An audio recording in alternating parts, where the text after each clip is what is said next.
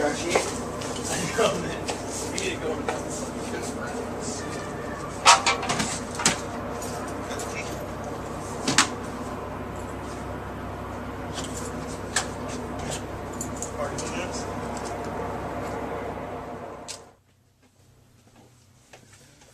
Rose 2.0.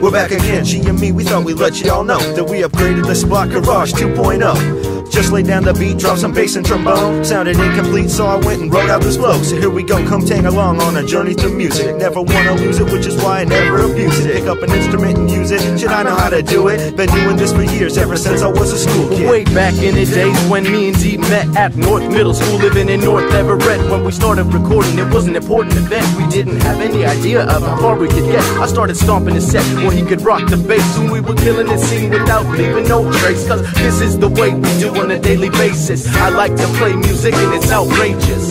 I've been laying it down on these jams since I was so young, yeah.